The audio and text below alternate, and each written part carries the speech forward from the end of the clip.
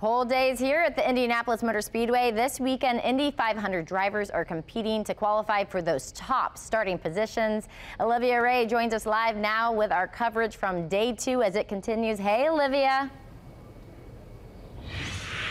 Hello, Hannah. So yesterday was a wild day 1 of qualifying. Of course, today is pole day, where the top 12 drivers will compete to see who will lead the field to green for the 106th running of the Indianapolis 500. Yesterday, though, locked in the spots 13 through 33, and rounding it out at number 33 is Stefan Wilson. Of course, he, was our final driver to keep the historic streak going of 33 drivers in the field. You didn't know you had a ride until May 5th, so you like to keep us on our toes here in Indy. And Stefan had some engine trouble, which started in the morning. It lasted throughout the day. So if you can break down what yesterday was like for you, I know everyone was watching the weather. You were probably watching to see if you could even climb in your car.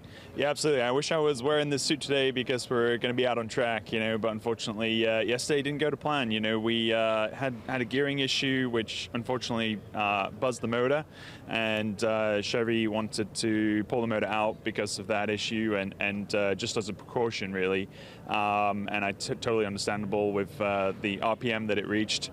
So that really put us in a hole when we were racing against the weather all day, just trying to get the engine changed and get back out there. Obviously, this all came together pretty late, and my guys just did an awesome job to get the engine changed, but it just wasn't in time to get out there and set a time. So I'm disappointed. I really wanted to see what we could do in this Dragon Speed Cusick Motorsports number 25. I feel like we could have avoided the last row party, but here we are. That's unfortunately a party that I'm going to have to go to this year.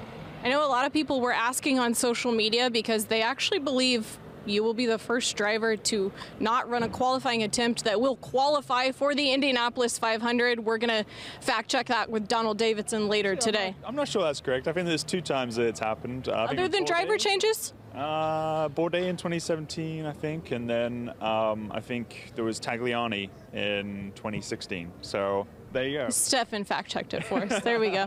All right, so other than that, though, I know a lot of people were asking if you would be able to run today, if they were going to throw you out there for 4 laps. Are you going to do that, or are you just moving to race car at this point? I would love to get out there and do 4 laps, if only for the fact that it gets the speed up there on the board and on the starting ring as well. I'm not sure what it's going to say for mine right now.